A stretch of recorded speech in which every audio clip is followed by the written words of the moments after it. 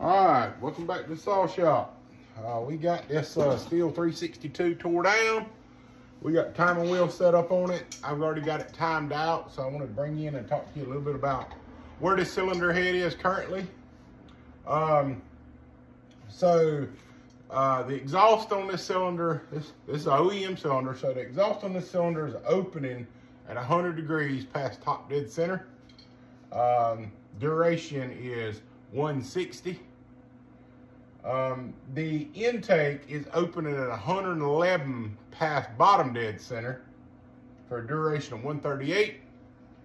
The squish currently on this saw, I'm assuming it has base gasket in it, I hadn't pulled it apart yet, is 36 thousandths.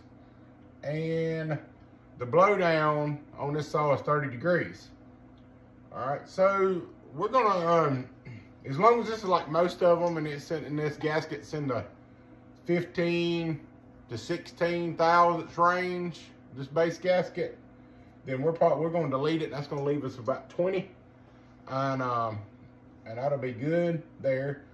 The blowdown of 30, I like them a little bit closer to 25, so we'll probably do a little bit of work in the top of that transfer just to at least clean it up and see what we can do up there, and just kind of play that by ear once we get in there. On the exhaust side, I probably won't raise that exhaust any. I'll probably just widen it just a hair at the top and square it just a little bit, not totally, because we don't want the ring to hang or anything like that, but we'll probably square the top up a little bit on it. But the bottom, we're going to take a lot of metal out of the bottom of this intake. We got to get the duration up more on that intake side to get this thing to really breathe good. So we're gonna take, we'll probably take 50 or 60 thousandths out of the bottom of this intake, I imagine. I'd like to get it closer into the low 150s on duration, so probably we need to get it around 103 or 104 after bottom dead center opening.